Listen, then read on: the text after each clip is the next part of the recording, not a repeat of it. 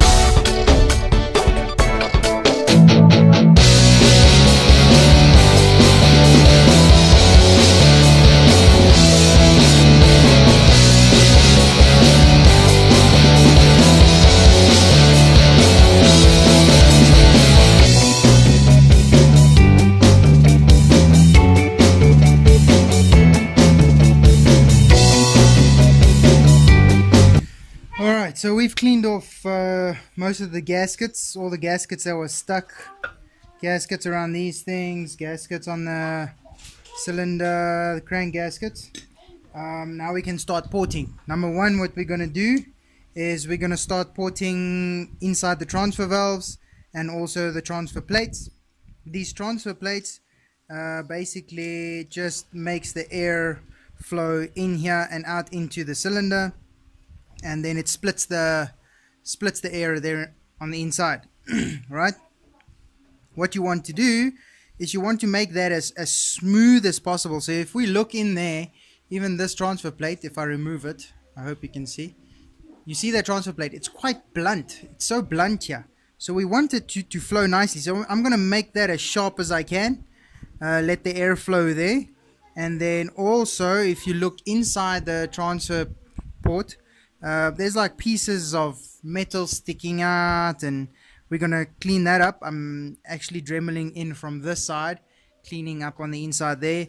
And then we're going to make these ports a little bit bigger, left and right, so air can flow through faster and smoother. Also, I'm going to take away this sharp edge here. I'm going to make it like a V shaped so that the air can split in that V. Yeah, we'll be doing that on both sides. I will send you progress.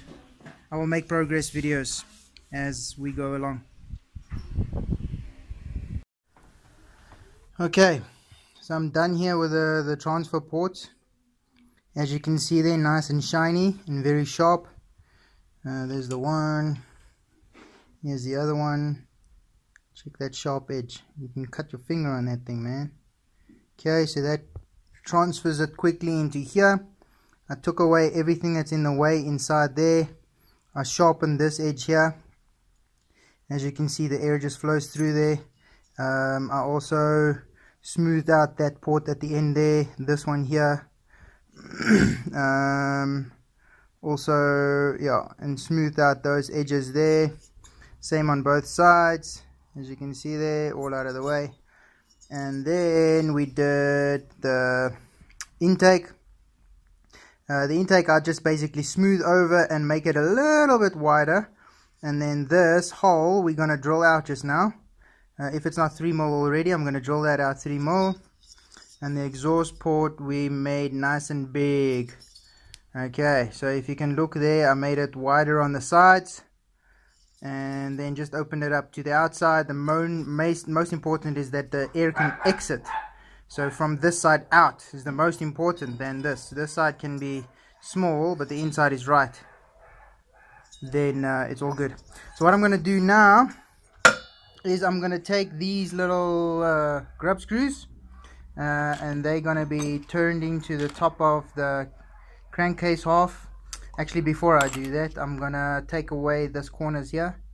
As you can see there, sharp corners in the way. I'm going to take this corner out, make it nice and round and smooth this out a bit. And then I'm going to take those grub screws, screw them in here so that we can put them in their head. And then we will do match porting. We will make sure that the ports either side line up so that the airflow is nice and smooth. Alright, I'll send you guys, well, we'll take the video now of what it looks like when I'm done. Cool. Okay, all done. We cut those away, sharpen those corners, and what you'll see what we did here is we took this corner away, but here is like a dent, if you can see there. So your crank turns this way, so it's forcing the air smoother in that way, and the same on the other side. The crank will be moving the other way around, so you'll see the dent is there. So it's like a, I think they call it a turbo port, so the air goes in there quickly. So we cut all that off, smooth that out, and then we match ported the head. As you can see, we made incisions there and there and there and there to match the ports there. And then also I put a 45-degree angle on this line here so that the air goes in easier. All of it to help the air go in easier. Next up is the piston. This is the before video. I'm gonna lighten the piston now. I'm just taking as much meat out, as much metal out in the inside as I can, and then we will make a small incision, not a very deep incision, on the exit side here, to help get rid of some gases so we can increase the RPM. Cool, be right back. Okay, piston is done. Don't know if you can see there, it's so shiny. But anyway, I took out as much as I can there. So this is like a millimeter, maybe less. And then I took all of this out, just left enough there to keep the strength. Even underneath here, you take out everything inside there as much as you can. I didn't touch the top. And then I did a little groove here. If you see this, this is your exit port. That arrow is your exit port. So on the exit port, I just drop it by, I wonder if you'll be able to see. Come on, focus. Can you see that dip there? It's like half a mil, if that. So your air exits faster. And it can suck in air earlier. My back is off. Right, next up is this baby. If you can look at the size of that, and then the size of that, yes, big difference. So now I have to make this that size, and then this is also 2 mils or a millimeter, say 2 mils either side, if you add both sides. Too small, so this also has to go bigger. This is, looks like it's the right size. Yeah, this hole is nice, 3 mil. So we're just gonna make this bigger, and then we should be able to start assembling tomorrow. Cool. I'll show you what this looks like when I'm finished with it just now. Alright, I am done with this port. It is now the same width as that one. It's still a little bit, oh sorry, I'm not looking on the camera. It's still a little bit narrower here, but I don't want to go too close here. And I believe the most important is how this thing takes it in. So it's how your carb can supply through here. As you can see, I even rounded the edges there. This thing is shiny. I rounded the edges there so that the flow of the carb can go in very nicely. And this thing will suck it up. Right, that's us done. I'm gonna clean all this up, give it a dry brush, and then wash it with some diesel. So I will assemble tomorrow. I will make a video of the assembly, and we'll take it from there. So I decided to start building now while I'm ahead, not the next day. So let's see how far we get.